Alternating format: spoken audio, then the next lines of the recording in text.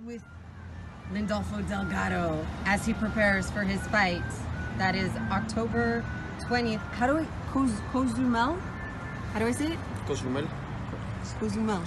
So right now, he was on his run, and this is what he comes across. Damn, that's scary. Is this your first time that you see a rattlesnake on your run? No. Well, while I running, yes, it's my first time. But when I in my hometown, I see another rattlesnakes. Although they're everywhere, right? Because you guys live in. Okay, do you live in the ranch? Like live in? No, I live in the city, but I like it to go to the ranch. It's near from my house, like 30 minutes. Oh, okay. But I live in the city. Oh, you live in the city. Okay. Wow. And before you said that you hunt too, right? Yeah. Sometimes, not too often, but sometimes.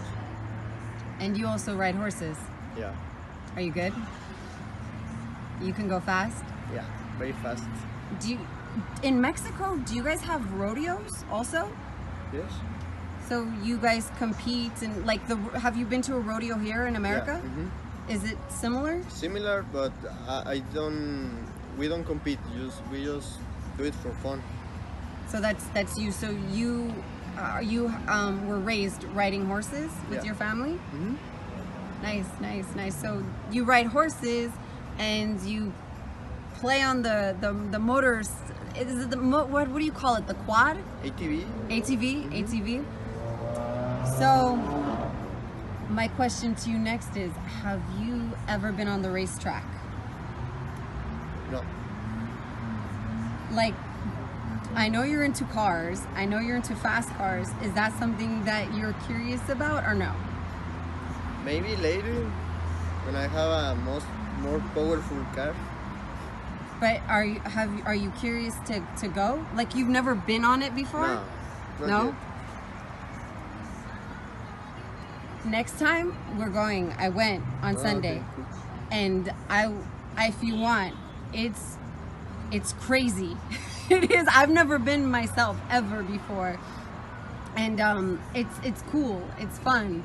Yeah, Mikey told me about that, and I really like it. But later I'm going to do it. Yeah, it's just cool to like look at. It's like for me personally, before I used to look at guys in cars like they're crazy. Who cares? But now I see like it's almost like an art. It's also a sport, like learning how to like work the brakes and everything, for the turning. It's pretty cool. I liked it. I was like, oh wow, this is nice. So right now you're getting ready to fight. This is your last week of sparring, yes? Yes. How do you feel? Very, very good, fine and ready. Fine and ready. And I hear that Big G is going. Yeah. How cool is that? That's very cool for me because I'm very confident with Big G, and I know he has too much experience in boxing, and I like it. I like that. Yeah, no, I can only imagine for somebody, like yourself, because he wasn't even supposed to be coaching anymore. And now for him to be going to your fight, I was like, oh wow, when I found out, I was like, that's amazing, because everyone has so much respect for him, because obviously he trains Mikey and he taught Robert Garcia. Fernando Vargas. Yeah, it's a big deal. Yeah, I know. So I think it's cool.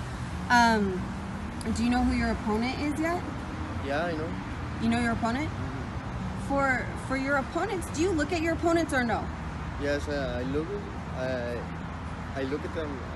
Yeah. You do look at them. Mm-hmm. Okay, cool. All right, and then how many rounds are you going? 6. 6 rounds. Mm-hmm. This is my last fight at 6 rounds. And then the next 8 rounds. It goes on to 8 rounds. Okay, cool. I'm excited. I'm gonna go.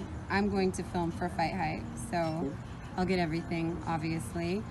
And then my last question is, I see on your Instagram your ice bath. Yeah. Okay, why is the ice bath good? And that helps to recover the muscles and joints and injuries in your hands and your body. That helps a lot. In fact, I am going to do it right now for my legs because I went to running to a mountain, to Mount Baldi, Oh yeah. and my legs are hurting me, so I'm going to do it right now. The ice bath using my legs. So it's just your lower body. How long do you put your legs in there? The more time you are in the ice, the best,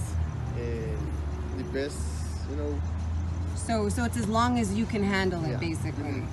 like 10, 15 minutes. You sit in it for 10 or 15 minutes? No. No, but it's not too cold because, it's, Because it starts to melt probably, Yeah. right? And then your body heat. Okay. Okay.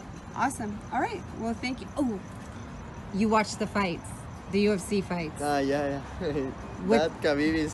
As a fighter yourself, how did you respect, or do you have understanding for how he reacted after his victory? Yeah, because McGregor talked too much about Khabib, family, religion, and country, a lot of things. And Khabib took it personal, and he reacts, and I understand Khabib. You do. Yeah. And did you like the fight? Did you think it was a good fight? It was a good fight. Really, it wasn't a good fight because they all the time was in the floor. Yeah. But I want to see Khabib beat McGregor, so it was a good fight. It was a good fight in that sense. Yeah. I see. Okay. Well, thank you. Okay, so I did a boxing for dummies with Mikey. We talked about the vacancy belts and mandatory fights. With you, I want to ask the importance of the jab. Is it very important to know, for your jab? Yeah, it's very important because you mark the distance, and it's the key of winning a fight. You believe the jab? Yeah. So you believe that? So you believe the jab is a part key to winning a fight? Yeah, you can broke your right hand, and you can still win with this only hand, with the jab. But if you broke this hand, it's too difficult to win the fight just with the right hand. Really? Mm-hmm. So you almost think that the jab is more important than your right hand? Yeah. Oh.